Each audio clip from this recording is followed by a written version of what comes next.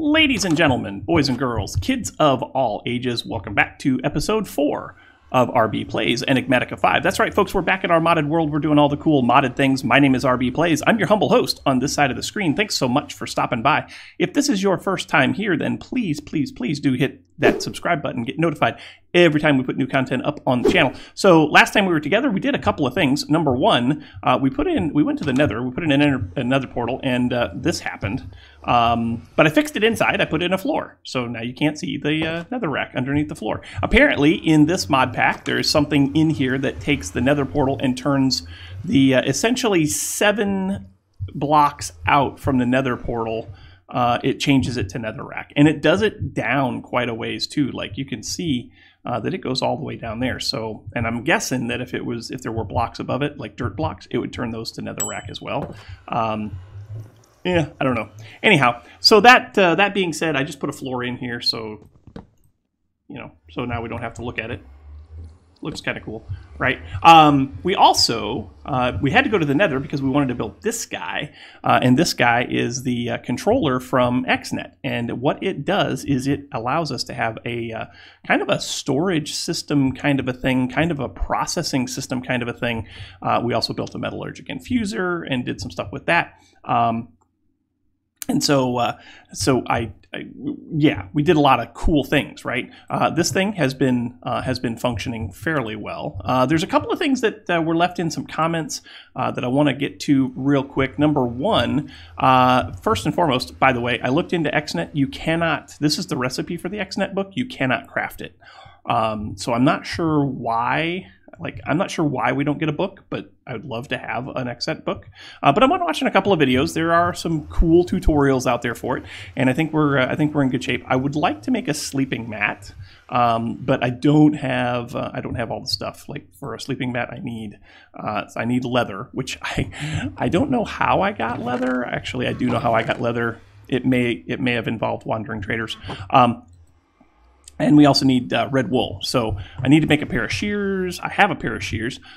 We need to go find a sheepy sheep and get ourselves a couple of pieces of wool and dye them red, but we need red dye, and it's a process. But that'll allow us to do more exploring and such. But I really want to get this thing running today. But I also had a couple of comments, and one of them was, hey, you should look up the hammer. So we're going to look up the hammer. There's a wooden hammer, there is a stone hammer, there's an iron hammer, there's a gold hammer, there's a hammer. There's all kinds of different levels of hammer. And essentially what you need are, for like this one, you just need, we need beams. Whoa. So stripped logs, 2 stripped logs make beams. Aha. Okay. Well, that's cool. And then also we have stone, so it looks like you can put in any kind of stone, polished or otherwise. You can also do iron, but I don't have enough iron to make an iron one, so we'll probably just make a stone one. Can I just make a stone one? Can I make diorite? Do I have diorite or something? Like polished diorite or whatever. I don't have any. Really, I don't have any diorite? How do I not have any diorite? Have I been just throwing that stuff away? Maybe. It's possible. It's very possible. Anyway, stone hammer. I think we can just do regular stone or maybe smooth stone. Yeah, we just do regular stone. So we'll just do that. So give me 1, 2 of you.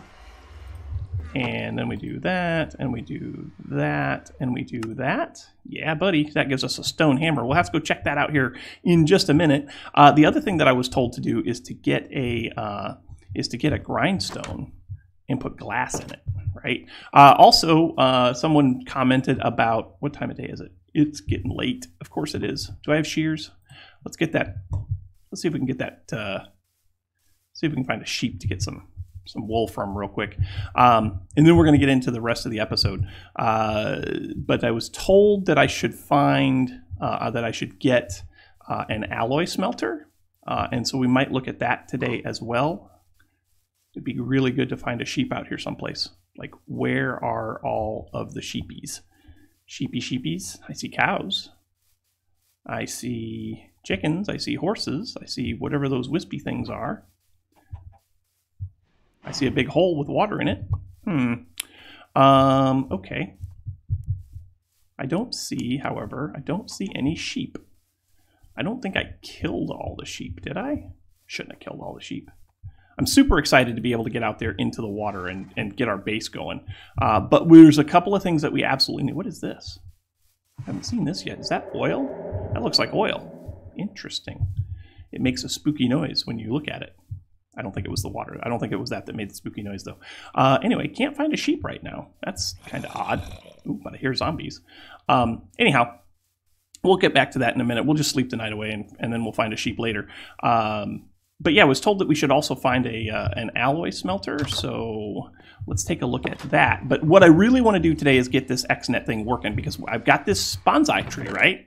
And it's pumping out oak logs like crazy, and I'm thinking I've got a way that I can power this, or its successor, as it were, into power this thing automatically using XNET.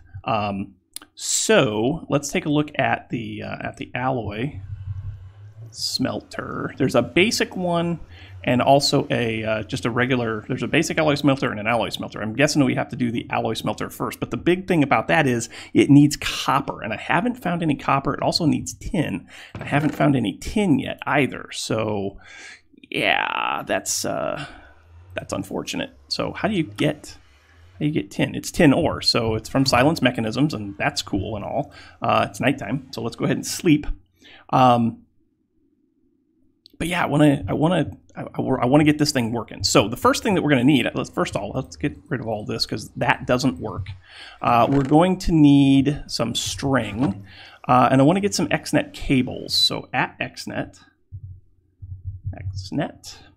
to make the XNET cables, first of all, you need this. It could just be a blue network cable, sure.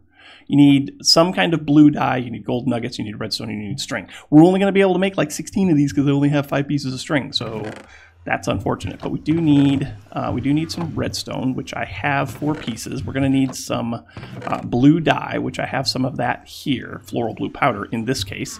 But we should be able to. We're missing a gold nugget. I have those. I have blue. I have those. That's awesome.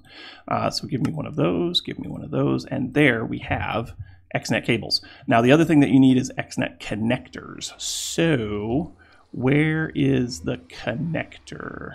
Is it this guy? It's not that guy. Blue connector. Blue connector. Yeah, blue connector. So we need a connector, which is going to be more blue dye. It's going to be gold. It's going to be a chest. Okay, should be able to handle that. Get some wood. Wait, we have lots of wood. Let's get some wood. We'll make a chest like so. We need to make some more blue powder, which we can do. I don't want to use up all of my plants just yet, but I do need to be careful not to use all of them because that could be a problem. But we'll do that. We'll do that. We'll do that. And yes, before you make any comments, I do know how to grow more of the Botania flowers, so that's cool. Blue connector. So we just need a chest. Wait a minute. Did I make a chest? Oh, you can't. Oh. Okay, good. Whew. I was going to say you can't do that. So I need some redstone and I need some gold. So there's some gold. Let's get a little bit more redstone from here. That should be enough. And then we just need a blue connector. Oh, you only get one of these. Man, those are expensive.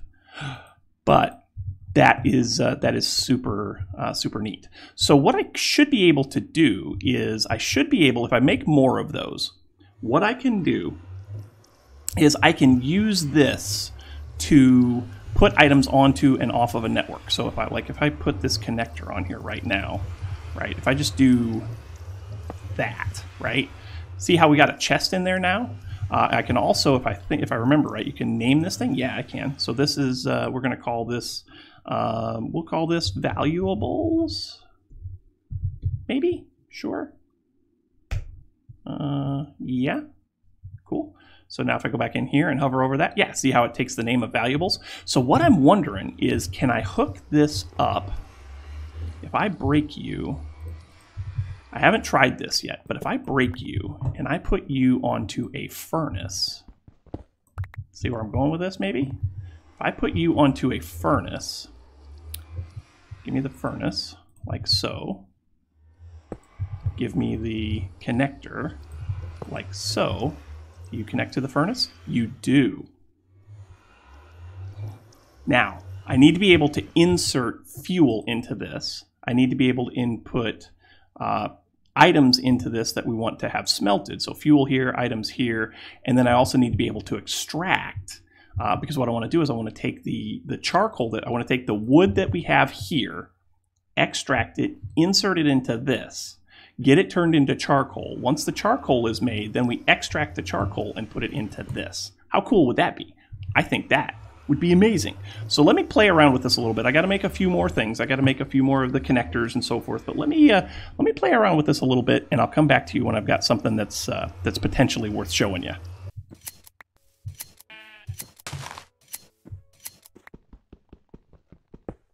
Yep, I love this hammer. Ooh, tin. Okay, I think I got this guy figured out. So what I want to do is I want to set him up so that we pull.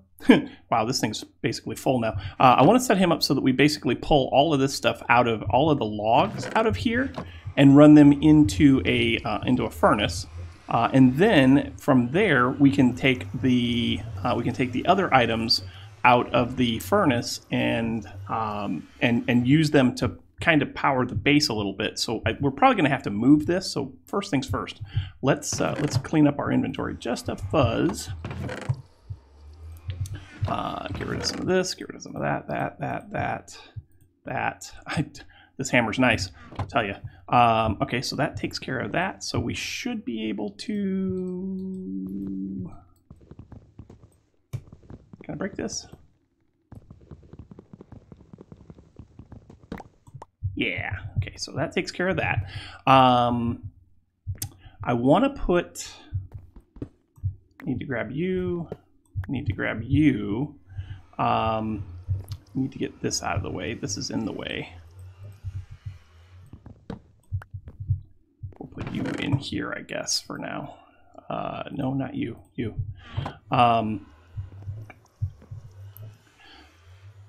So we need to... Hello, Wandering Trader. We need to make it so that we have a chest that is readable for items. So let's go ahead and put this chest down like so. Let's go ahead and make... Hold on a minute. Wandering Trader. Hi. How you doing?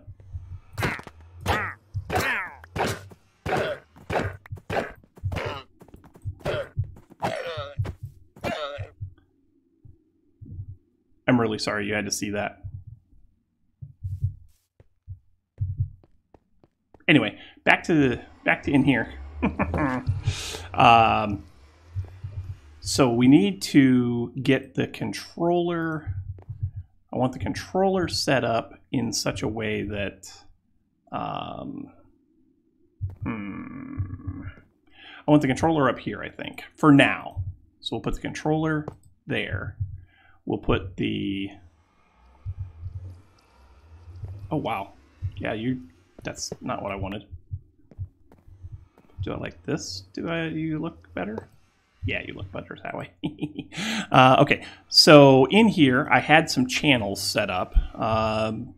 We'll play with that here in a second. But first things first, we want to have a connector. We're going to need to open up the back of this, I think. Yep, we're going to need to open the back of that. Because you need to be like that. Ooh. Well, you connect to power, though. That's okay, actually. We'll put you there. We'll put the bonsai pot here. Then we put this in there like so. And then we put the sapling in there like so. And that should grow. You don't grow because there's not enough room. That's what I was afraid of. Okay, so this has to move then. You're going to grow now? Yes, you will. Okay, perfect. That's fine. That's absolutely fine. So what we'll do is we'll put you there. put you there. That'll work. And then on top of you, we're going to put the pitiful generator, because it's pitiful. You should power that. That's fine. Come out here. Break that. Yes. Ooh, and then E. Well, it'll be fine. It'll be all right. We'll make this work. Again, starter hut, right? So on here, then, we want you to be a connector. We're going to call you the generator. Okay. We're going to call you the controller, obviously. We're going to call this one over here input. And then the furnace, we need a furnace, and we need to be able to access all of the sides of the furnace. So let's grab a furnace. Ooh, I only have 2 connectors left. Is that a problem? I don't know if that's a problem or not. You're loud. Let's grab this furnace. I may need to make 1 more of these connectors. But we're going to put him here. Actually, I should have... Yeah, we'll just do that. We'll put that like that. We'll break out the bottom and the top. Oh, I know what's different about it this time. In my test world, I had these two like right next to each other, so I was using 1 connector to do both things. Can't really do that here. That's going to be like that. Then we're going to need a piece of cable here, like so. And we're going to have 1 right there. We're going to need to make 1 more. So let's close this up like that. We need, should be 4 of those, should be 1 of those, should be a chest. I'm going to be good at this recipe, that's for sure. And then at XNET. Blue connector. Yeah. Cool. Forgot the redstone, but that's okay. And then you can go right there like that. And then on the outside, we'll set you like that. Sure. Yeah, that works. And then if I do that, we can call this furnace output. We can call this up here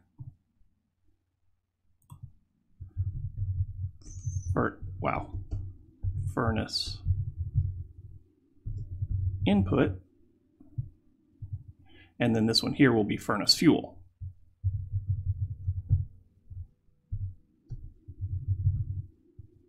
Cool? Yeah? Yeah. Yeah, that should be fine. Okay, now we come inside here, and this is where we can start configuring everything. So, oh, you are, yeah, here. Okay, all right. So as you can see here, we've got a connector for the controller. We've got the actual controller block. That's also an energy cable. We have, oh wait, where's the chest? The chest isn't hooked up. We gotta fix that. Yep, we gotta bring this around.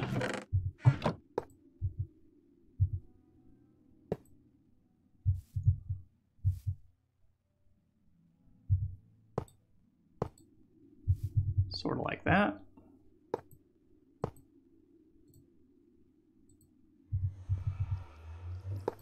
There, now it's hooked up. There we go. So now we've got an input chest, we've got a generator, we've got a furnace and all that. So basically what we want to do now is we want to set this up. So this channel here on this, we want to create, that is going to be an extract. We want that to pull out, logs. Okay. We want it to then take the logs and we want it to put the logs into furnace output, furnace input, furnace input. So we're going to go furnace input, insert, insert logs. Okay. And that should take care of that one. Then we're going to go to this channel and we're going to tell it that we want to, no, not that one. We want to create a output.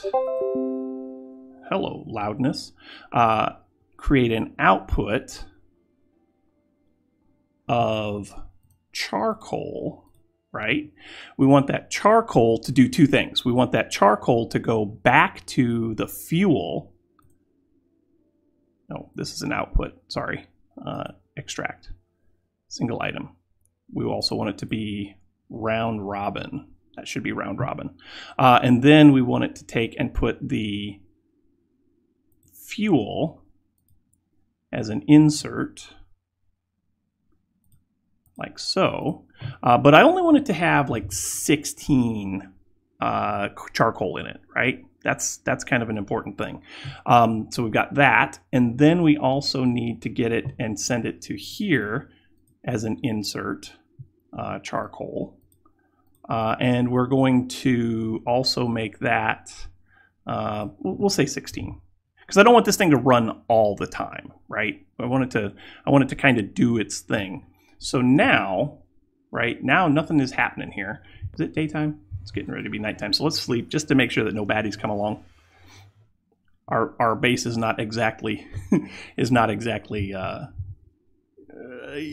yeah, our base is not exactly secure at this point. Basically what this thing's going to do is this is going to keep it running for the most part the whole time. So now we should be able to say, okay, you go ahead and run. So you're going to extract that and insert it there. Cool. So you can go ahead and run. So we'll enable that, and that should, provided we take one piece of charcoal and put it in there like so. Whoops. It should be putting, yeah, it's putting fuel in there. Great. Get rid of that.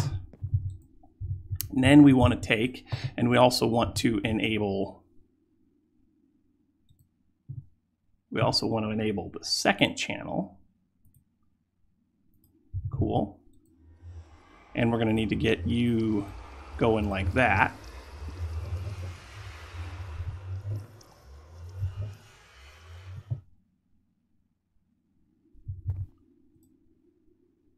And this thing should, at this point, should become pretty well self-sustaining. We'll let it run for a minute while we do another little thing. First thing I want to do is I want to build, I want to get this sleeping bag. Ooh, we need to turn you into petals, but we only have one of you, so give me those. We'll go outside, we'll do this real quick while that runs and get away from that stinking nether portal. So you and you, you and you. Nice. And then gives us 4, gives us 8 of those. We'll do that one more time, like so. Cool. And then that gives us some of those. We can turn that into red floral powder, which we should be able to use to make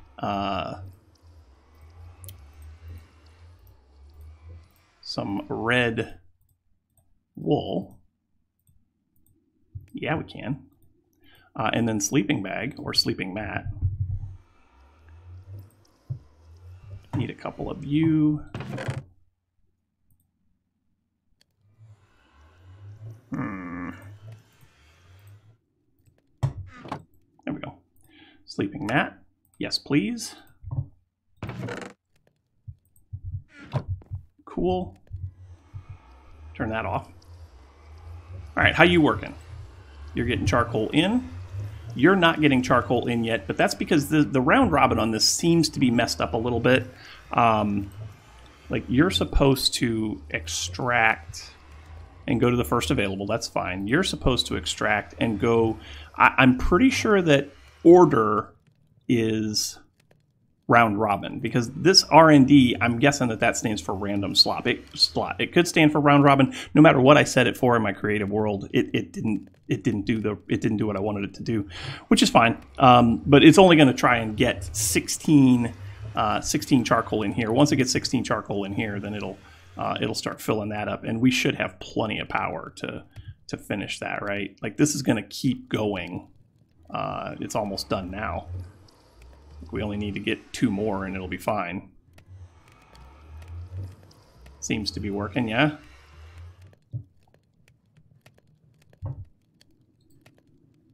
And I also have a bunch of extra charcoal from when I was actually cooking it up over here. So I'm going to go ahead and top.